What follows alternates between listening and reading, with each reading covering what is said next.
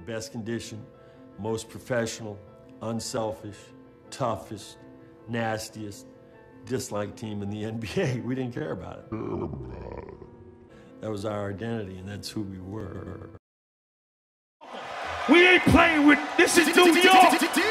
Just what these niggas. No, we say we don't, but we always seek the approval of the commentators in the media and other fan bases. We want to be known and admired by the masses.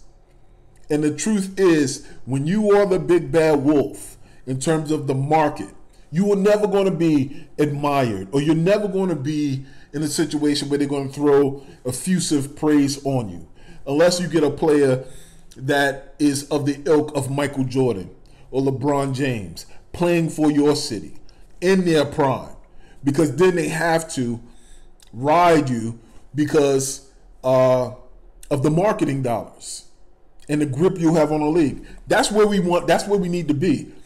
Or you become a team like the Golden State Warriors, where as a team you're just so good that you win and you set the tone for everybody else. Those are the only times and only conditions in which media will speak about us in a positive light.